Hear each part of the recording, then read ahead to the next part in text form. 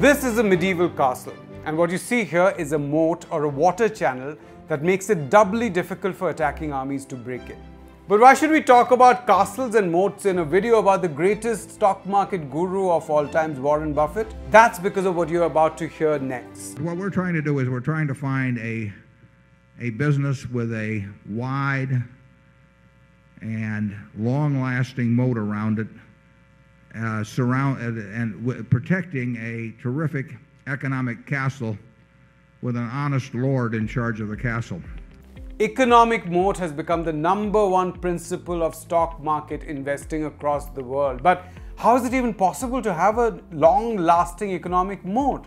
Because the logic of capitalism tells us that competition brings down barriers, and it is almost impossible to have a long-term advantage in any industry. Others will enter any space which provides higher rate of profit, bring down prices, and then the rate of profit will fall. So if capitalism is really about competition and free markets, economic moats cannot exist, however honest and good the owner or the lord of the castle might be. But in the real game of capitalism, impenetrable castles do exist, and there's a special name for them. We have a ginormous Monopoly board and thousands of dollars. We're playing with real money. Warren Buffett and every other market guru knows what this bearded gentleman said many years ago, that capitalism and free market competition ultimately creates big businesses. Ultimately, economic power gets concentrated in the hands of a few people who form monopolies. And that happens even when everyone is equal at the starting line. One or two power ahead and they win the race. Let's explain this through the hypothetical example of the pizza maker Mr. Giannini. Mr. Giannini has inherited some money and he wants to invest in a new business. He starts an Italian restaurant in a town where no one has ever eaten Italian food. He has a tremendous chef who makes great pizzas. Soon pizza eating becomes a craze. Everyone is eating pizzas everywhere. Mr. Giannini is making loads of money and he is happy. Now other pizza restaurants pop up everywhere hoping to cash in on the pizza fad. So Mr. Giannini, faced with competition, says, okay, I have a lot of cash, I've made a lot of money, so let me stop these competitors by giving away pizzas for free.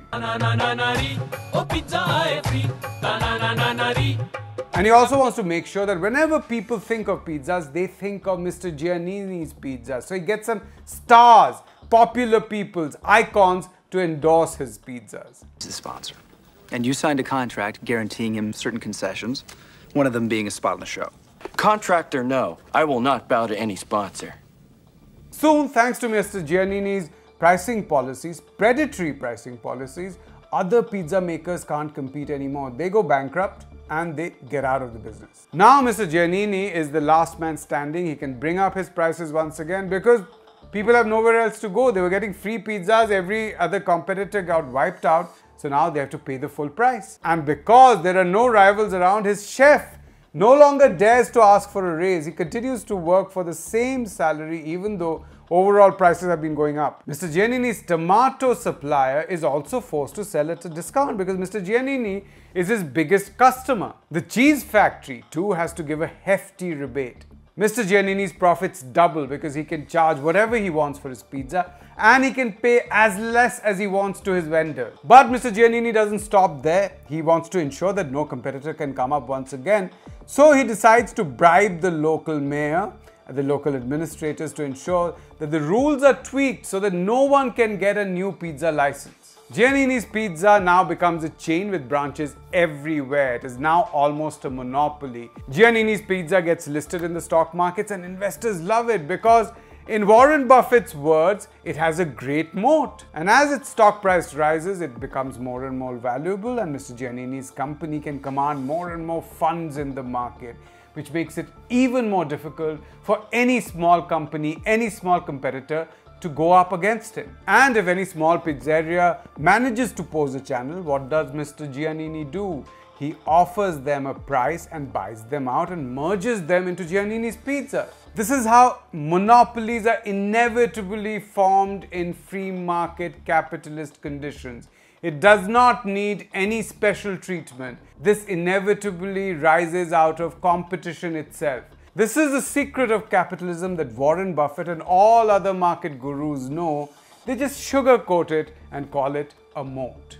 That's the show today. This is part 1 of a 3-part series on what Warren Buffett knows about capitalism that you don't, which makes him one of the richest people in the world. Thanks for watching. Do share this video, like our channel, subscribe to it as well.